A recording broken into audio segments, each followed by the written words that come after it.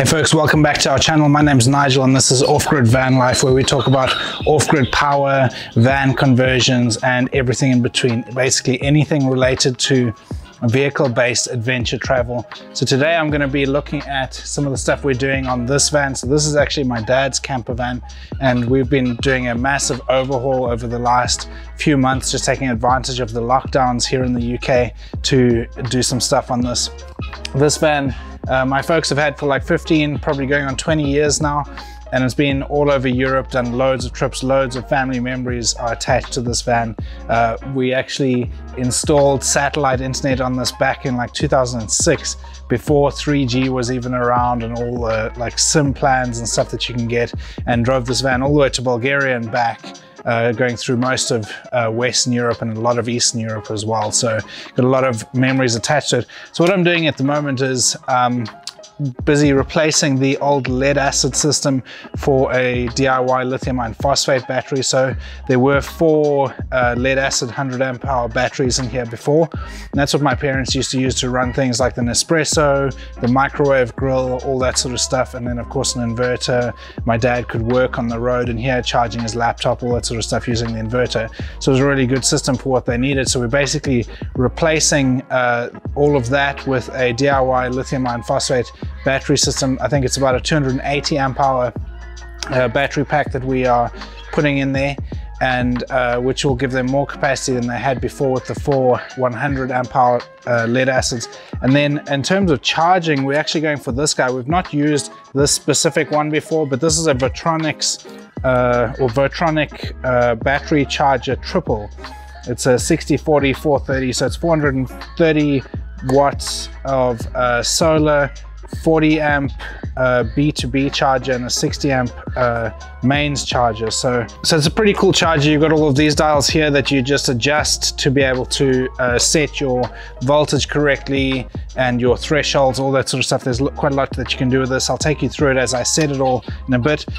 Port for a display. So one of the things I've been doing here is just making a little mounting board there, just out of some plywood that I'm going to mount in the van. There's a gap where an old display unit used to be, and so we're just taking advantage of that. Rather than mounting it somewhere else, we're just popping that one out because it's no longer in use and replacing it with this one. So I just made a little blanking plate just out of some thin plywood for that. So I'll take you through setting that up shortly. But yeah, it's a pretty cool charger. So I use 2 of these brand chargers in my camper. So I've got a B2B charger made by these guys and then a mains charger as well, and I've been very happy with the performance of it, and so we thought we'd try this triple charger here. Obviously the drawback of a triple charger or an all-in-one system is that if it goes down, then potentially you have no charge at all, so you lose that redundancy. But then again, in terms of the efficiency of setting it up, just having one charger to install, one display to look at and to figure out what's going on is very attractive. Votronic is not as widely known as Victron, especially over in the US and Australia and other parts of the world, but here in the UK and in Europe, Votronic is a very well-known brand. It's a very reputable brand. It's a German company, and we've been using Votronic equipment for many years. We had an older Votronic charger in this van actually before we started pulling all the old lead acid system out, and yeah, we really like Votronic. I'd go as far as to say that they are as good, if not better, than the Victron stuff. The only drawback with Votronic is that they don't have Bluetooth and apps available. So that's one advantage that Victron have. So if you really want to be able to see stuff on your phone, then Victron is the way to go. But because we're putting in a Life Pure 4 battery, lithium iron phosphate battery that has a BMS, that has an app, we decided that this would be a really good bet to go. And Victron don't make a triple charger as far as I'm aware, an all-in-one. So yeah, we're going to get this installed in here. This is where all this electrical stuff is in this locker here. I'll show you what I've done so far. I've got all the wiring in place. Everything's good to go. Just need to plug this guy in and then get the lithium iron phosphate battery in there. So all right, so I've got all the settings set up on this guy. So basically set it for the lithium iron phosphate profile, 14.4 volts as the max voltage, and then I've set a bunch of these other things here. So there's quite a lot of capability in this charger to integrate into your BMS to stop the charge when you reach the correct voltage, and there's also facility to integrate into your vehicle immobilizer and all sorts of different things like that. Most of it I've just turned off because we don't really use any of that, but the one thing that you can do with this is to trigger charge from your engine using the D+ signal, which comes from your alternator. So we laid a wire for that, but yeah, otherwise looking pretty good. So I'm going to get this guy installed. We've got the display unit, external display unit, which I will mount as well, but yeah, looking good. Let's get it in and crack on.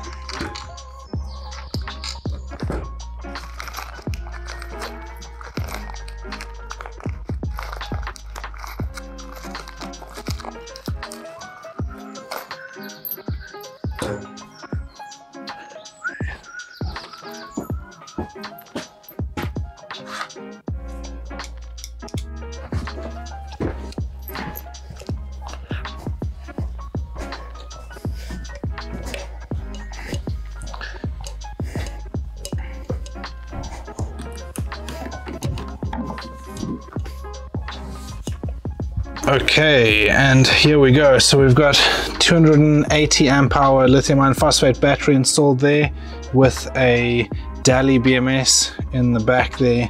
We're using these Juntec shunts at the moment, which have a little display, which I'll show you guys shortly. But yeah, pretty stoked with that. This is the wiring setup. So we have two kill switches there and there, one for load and one for the charge. So we decided to separate them out just to keep them on different lines.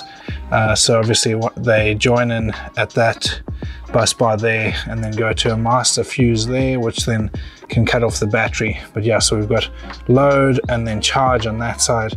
Got a fuse for the load, goes to a bus bar there, which distributes into the rest of the van. So these are going to various drawers off in the van as well as that, and then this big cable here is the inverter, and then just common negative all the way around there. Cables go around there. We've got two power lines there, which you can see in the background, and the main reason for that is because one of them is for the generator. So there's an LPG generator on this rig, and there's also EHU electrical hookup. So we have two there, so you can just swap between them if you need to. But yeah, this is the charger, so 3-in-1 charger. Various cables coming out of there for voltage checks and temperature checks, things like that. Network cable coming out of it for the display unit, and then all of the cables coming in, so from the engine, from solar, and then going out to the battery. And then just another negative bus bar there, everything wired in, cables coming in off the roof. And then we'll just take you guys around and show you the display that we put in as well. So if we go here, this is the unit we were talking about for the Juntec shunt. So yeah, it's pretty, we quite like it. It's wireless, so this is just powered with a USB. So you can put it anywhere in the van within a reasonable distance. I think the maximum distance is probably 5 meters or thereabouts, but it tells you what's being drawn from it, how many amps, etc. That's quite handy. So we just also wired in behind this thing here, all the way up there, the cable for the display unit. Do you want to put the torch on there? And put that in. So there was another unit that was in here, and we just took that out and then put in a bit of plywood like that just to neaten it up, and because the hole was bigger than we needed for this display unit. So that's what that looks like. So the Votronic display unit, you can change various things and see how we're doing. So it's currently charging that battery at 40 amps, which is the max for the electrical hookup part of the 3-in-1 charger. So yeah, pretty stoked with how it turned out. We'll be keen to see how it goes. What do you think? Waiting to do a good trip. Yeah, sounds good. So yeah, full conversion from lead acid to lithium iron phosphate. Keen to go. Oh, running at 14.1 volts at the moment. Yeah. 22 degrees, it's tropical. Yeah, good British summer. It's nice and warm here. So yeah, thanks everyone for watching. Hopefully this has been helpful in figuring out some stuff around this Votronic charger, and we'll keep you guys posted on how we get on with it. Cheers.